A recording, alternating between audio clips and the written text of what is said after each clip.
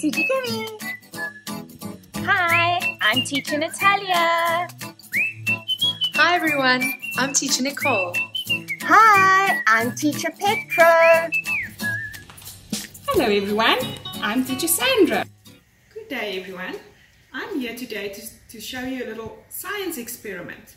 And what you need for this science experiment, this is called the flying tea bag experiment, is you are going to need a tea bag. Teacher's got these two in my house and they are perfect for what we need to do today. The smaller tea bags that are half the size don't work so well, so look for a tea bag that when you open it, it's quite long like this and it forms a cylinder. So you're going to need a tea bag, you're going to need foil, you're going to need a lighter or matches, and you're going to need your scissor. You also need a little bowl or a bin to empty the tea in. Okay, so what you do with this awesome experiment is you are going to cut your tea bag. It needs to be one that has a tag on it. You take your scissors, let Mommy and Daddy help you. You cut the top of the bag off. Okay, you empty the tea into your little bowl or into the dustbin so that you have what we call a cylinder. A cylinder is a round shape like that. The foil you put on your work surface, that is so you don't burn Mommy's or Daddy's table, and make sure it's a flat surface. You're going to stand the tea bag up, and now you are going to ask Mommy and Daddy to help you. Take your matches or your lighter and you are going to light the top of your tea bag. And now you're going to see the tea bag fly. Are you watching? Look at that! Wow! That worked so well!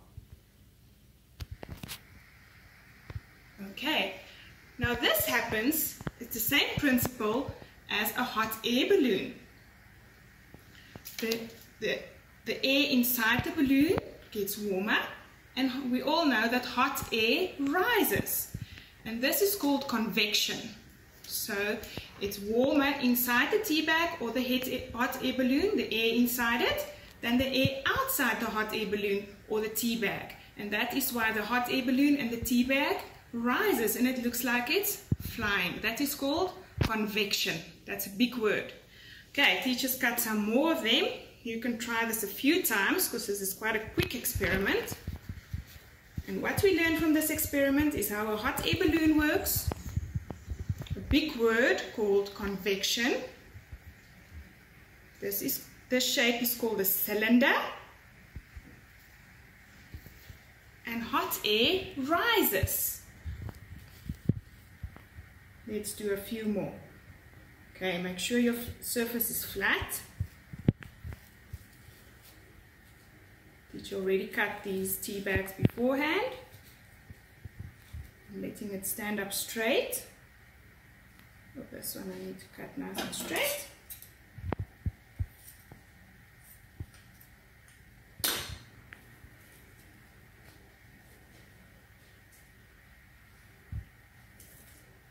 Let it stand on your foil so you don't burn your table. There we go. I'm going to light them all three at the same time. Are you ready to see the tea bag fly again? There we go.